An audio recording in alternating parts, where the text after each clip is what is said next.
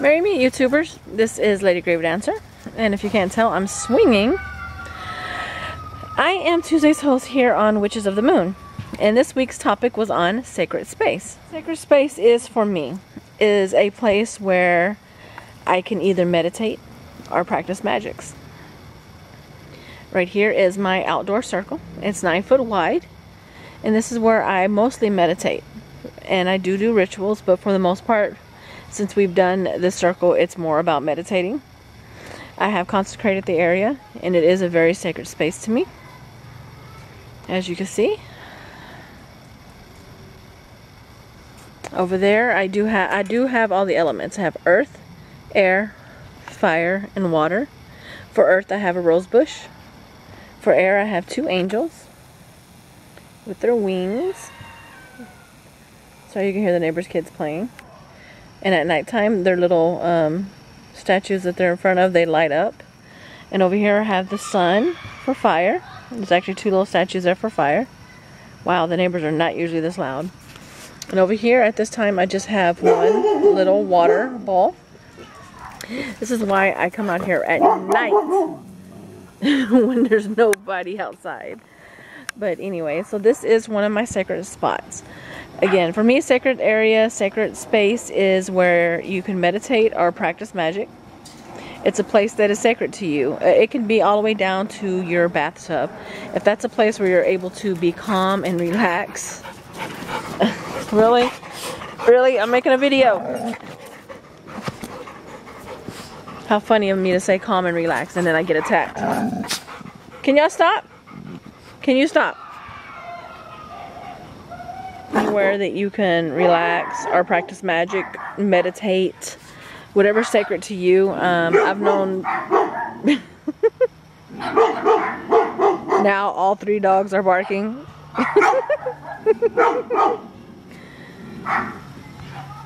Sorry about that, guys. If I came out here later when I usually come out to meditate or practice magic, you wouldn't be able to see because it's dark out here. And I kind of wanted y'all to see. I have an area in my office as well. I have an altar set up in the office, and I keep salt water for cleansing.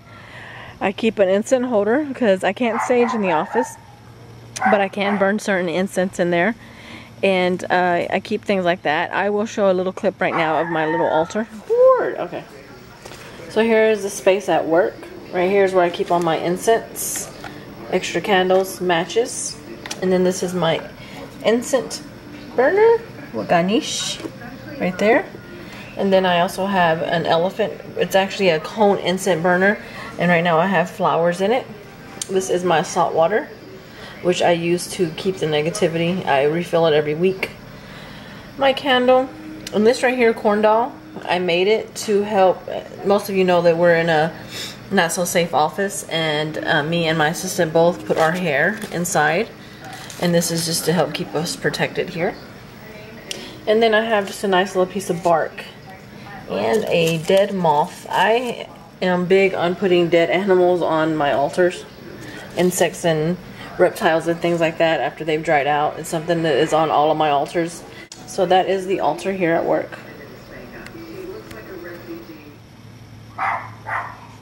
So that was my little altar, and that is where I go to either relax after someone's done yelled at me in the office, or, you know, I cleanse the salt water once a week because I feel like it's absorbing all the negativity for the week at the office, and I pour it out and I'll start a new week with fresh salt water. Also, the most sacred place that I have is my bedroom. My bedroom is where I practice most of my magics. It's where I do most of my readings. It's where I do just about everything, and that's where I keep all my witchy stuff. I did try to have a witch's room, which I now have an empty room because it just did not feel right. It did not feel like a sacred place. And my bedroom, anybody who's ever come to my house, to this house or the one we lived in before, will tell you that my bedroom has a whole different feel to it. You can feel the difference in the energy. And there's a lot of places in the house. Let me show you a little clip of my bedroom real quick. So this is my room. This is my main altar, which is just full of stuff. My altar has no particular order that it goes in. It's just where I practice magics, and what feels good to me is what I have over there. And then over here is Hecate in all her glory. And this is my room. This is the most, I think, sacred space that I have because I do most of my magics like right here.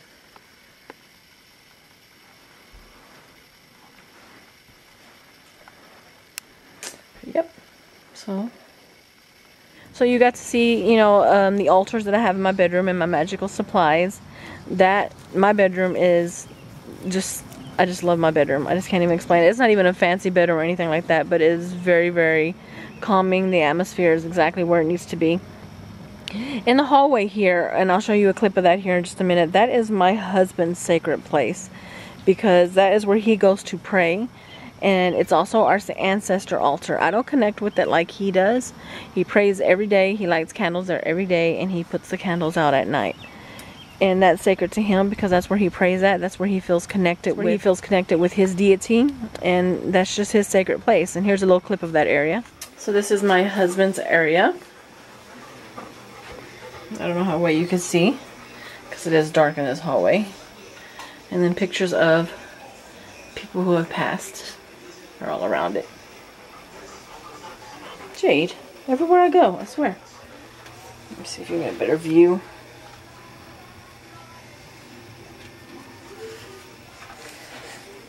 That was his area, and I understand why the area is very calming. You can feel the energy in that area from what he's put into it. And I want a dog. Oh, my dogs, I swear. We got 4 now. Anyways, there is also, you know, other places that could be sacred to you. Like I said, in a bathtub, if that's where you feel is a very sacred place. I know at the house I lived in before, it was my bedroom and bathroom where I did everything. And it was, you could just feel it. You just know it, and you could just feel it. And that's where I practice, and that's where I meditate. That's where I pray. That's where everything happens. And that's what makes it sacred for me.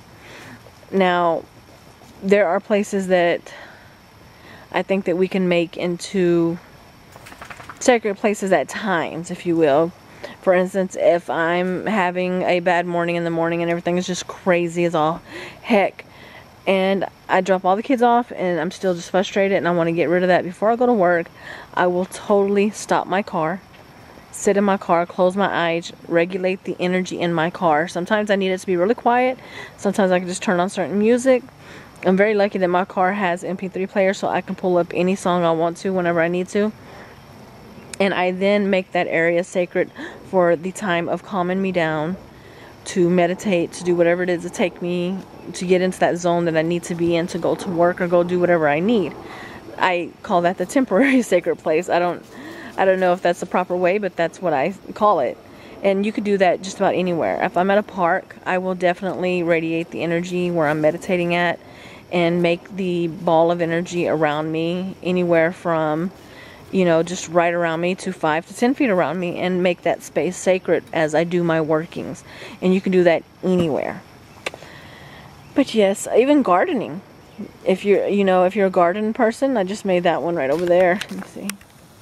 And for the time that I was doing this and fixing this area up here last weekend, I don't know how well you can see it, but you know, while I fixed up that area, that space there became a sacred place because, I mean, I don't even remember doing and fixing that. I just know I was in such a good place and so calming, and I could just feel the energy that I was regulating and putting into the dirt. And those 2 yellow flowers popped up the next day, and I was like, wow, how beautiful. Definitely magical workings there. So yeah, I feel that the sacred place can be anywhere, and anytime that you need it, you can make it. And it's very nice to have these permanent places at home. So that's my take on sacred places and how I feel about it. Oh, also my soap area. Just let me throw that out there real quick. My soap room where I make all my soaps and bath bombs and stuff like that. When I'm doing the magical soaps, whether it be cleansing, healing, or bath bombs for relaxation, those things, the space then becomes sacred to me because I am conducting magic. I'm putting intent into my soap making, and I make the space, fill it with the energy that it needs to, and make it into a sacred place for me to practice my magics. Because practicing magic does also include making certain soaps for certain situations. At least it is for me. Alright guys, I think I'm going to end this video now. I'm surrounded by dogs. Look at her. She's eating my plants. She's over there doing Lord knows what. Pug, what are you doing? What are you doing? Don't know, do you? And then I got one behind me. So I'm going to end this video now and go play with my dogs a little bit and do what I got to do. Thanks for watching, guys. And say bye, Jade. Where are you? There you are. Bye, Jade. So thanks for watching, and I will see y'all next week. And as always, blessed be. Bye.